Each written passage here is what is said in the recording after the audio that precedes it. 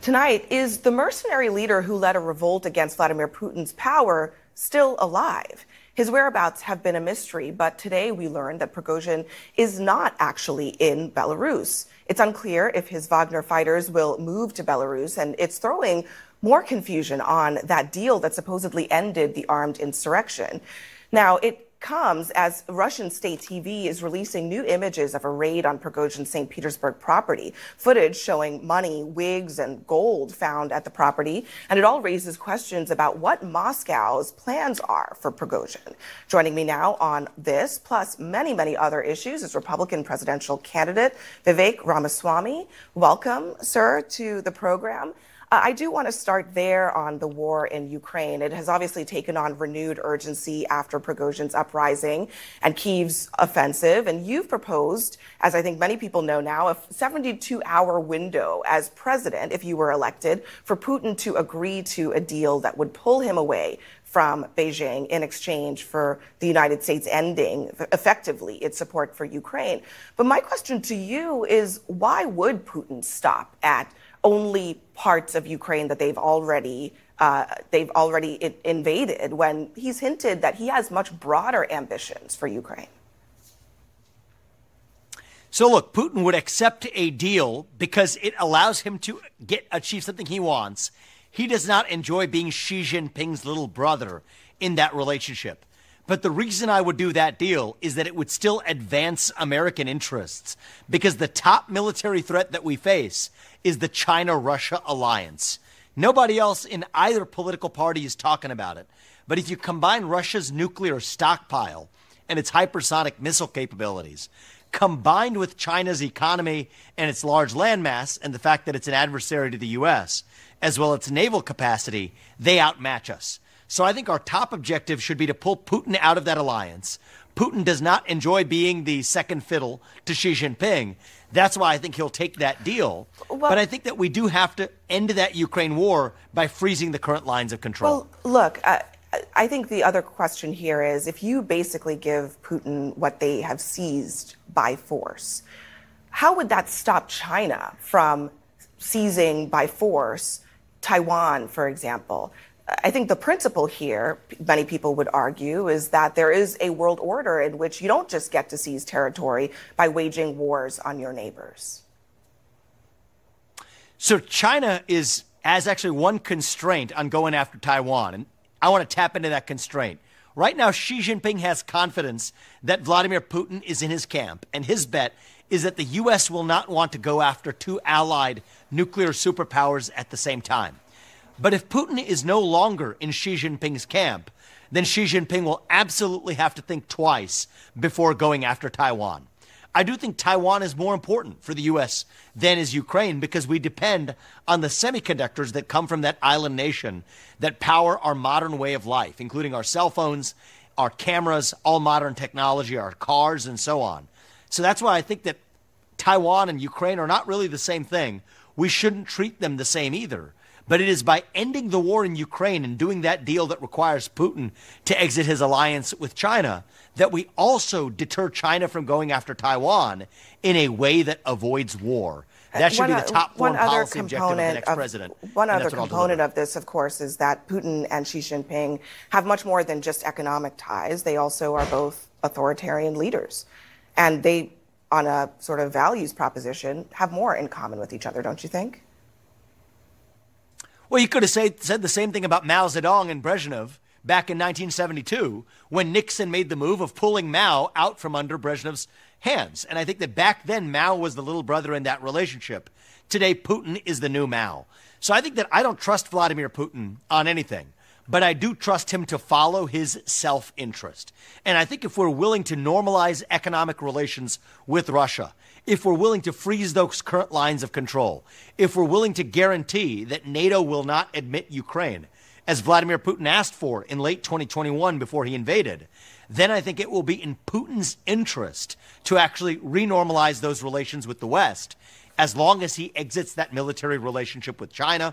And I would also require that he remove nuclear weapons from Kaliningrad, which borders Poland, as well as to remove the Russian military from the Western Hemisphere. That's how we advance American interests while ending the war in Ukraine. I want to turn now to a domestic policy issue, and this is actually something that you have not been particularly vocal about, and it's entitlements, like Social Security and Medicare, which it's an issue that actually has become a point of contention between Donald Trump and Ron DeSantis. Question to you is, would you make changes to Social Security and Medicare if you were elected? So the classic debate right now is between tax increases on the Democrat side versus cuts to entitlements among some on the Republican side. I personally believe there's a better way, a third way. Focus on GDP growth itself. I'm the only candidate in either party who believes and acts on the fact that we can grow our way out of our problems. It is true that if we remain at less than 1%, Social Security yes. and Medicare needing to, I'm presenting to you what many of your Republican colleagues say. They say that it's going to be insolvent in just a couple of decades. Do you think that you can grow your way out of that problem without addressing the fundamentals of those programs? That is correct. If you continue to grow at this year's current GDP growth rate of less than 1%, then absolutely we are going to be in trouble in 20 years. We run out of money. But for most of our national history, we've grown at over 3 to 4+% GDP growth. I have a clear plan of how to restore that in relatively short order. So First is you unlock American energy. Will you pledge drill, then, frack, burn coal, put people back to work. Will you pledge then to not touch Social Security and Medicare? Let's take into consideration your economic plans, but would you pledge not to touch Social Security and Medicare if you were elected president? I do. And in fact, the irony is that when we're growing at a high GDP growth rate again, by the time I'm out of office in January 2033, we will be growing at over 4%.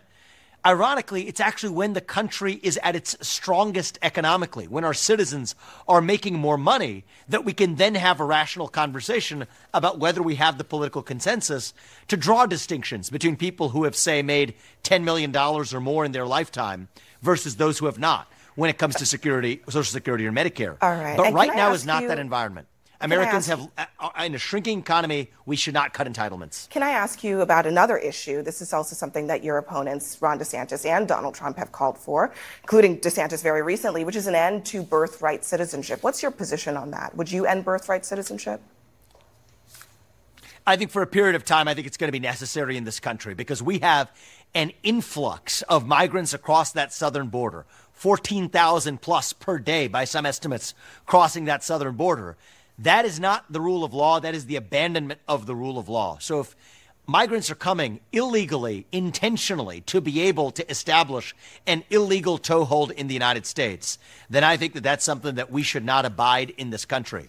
And we should say that you were, issue one step even. We should say also, I mean, both of your parents are immigrants to the United States, so you would have been a beneficiary of birthright citizenship, but you now are saying you would ban that for people coming into the country. And what is the period of time for which that would be the case? For people coming into the country illegally. That's the key distinction.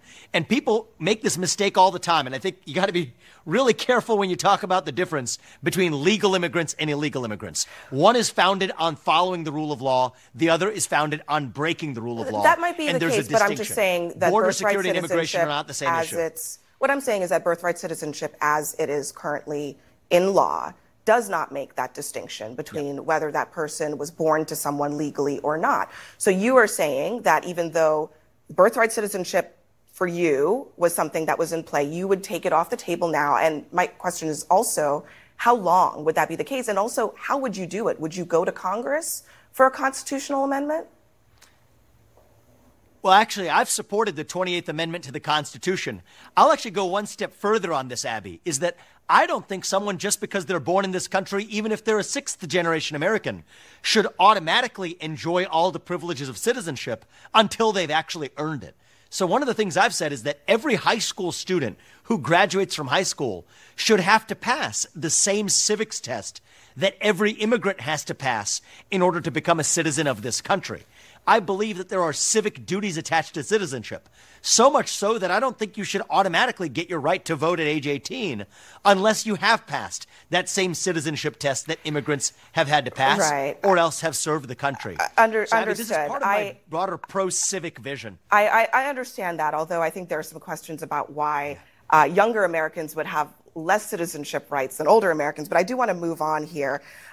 You've been seeing a bump in recent polling, and that is probably as a result of you being in a lot of different places and campaigning. And in New Hampshire, former President Trump had some unusually warm words for you. I want you to take a listen. Actually, Vivek Ramaswamy is leading most of our candidates. And you know why? Because he says Trump is one of the greatest presidents in the history of our country. And I said, I like that guy. I like him. I said, are you sure he's running against me? You know, that's a pretty severe statement, but he's very good. He's actually a pretty good guy. So what do you make of that? I should say some people have suggested that Trump is using your candidacy to undermine his biggest rival right now, which is DeSantis. We're very early in this race, so anybody who's trying to draw who the front runners are before the first debate, I think is missing the plot, just like they would have in 2016. I'm running to lead this nation forward. It's true that Trump and I have a couple things in common. We're both outsiders who have had success in business, who did not grow up in the world of politics. And I think we have a lot of common cause, both in standing for the America First agenda. But I'm in this race to take that America First agenda to the next level, to actually secure the southern border by moving the military to secure that border, shutting down government agencies that should not exist. I've said that I would end affirmative action by executive order, by rescinding the one that Lyndon Johnson wrote into law, that every other Republican president since then could have negated. So in many ways, I'm going further than Trump, but I also hope to unite the country by doing it based on first principles and moral authority. So do I respect a lot of his accomplishments for this country? Absolutely, and I've been unapologetic about saying so. I'm in this race as the first millennial ever to run for this nomination to take that to the next level because I have fresh legs and I'm reaching the next generation while I do it. I have to ask you, would you be open to being Trump's running mate? I would not. I am actually focused on winning the presidency. If you're like me, got two young sons at home, making the sacrifices that we are, putting over $15 million of my money into this campaign already. Hard-earned money, not what I inherited. I didn't inherit money. You know what? You make those sacrifices if you want to actually drive a national revival. Like Ronald Reagan did it in 1980. There was the Reagan Revolution. I say in a good-spirited way, we're looking for the Ramaswamy Revolution in 2024. And that's what I think we're going to deliver. Did I hear you say you've put in $50 million into your campaign so far? Oh, over 15 is what I said. Yep, $15 million. And so how much, where will you stop on self-funding? We'll stop at nothing. To be honest with you, we've gotten also over 60,000 unique donors. I haven't said that, I think, in other settings yet. We crossed 60,000 unique donors at the start of July. I know many other candidates are talking about 40,000 being a tough threshold for the Republican debate stage. I'm a first-time candidate. I've never had a political donor or donor list in my life. We've already crossed 60,000. So this is a grassroots campaign. People are responding to the message of putting American interests first, but doing it based on principles and moral foundations. And I think that's going to take us not only all the way to the White House, but to a national revival in the 8 years thereafter. That's what I'm looking to lead. All right, Vivek Ramaswamy, thank you very much for joining us tonight on all of those issues. Thank you, Abby.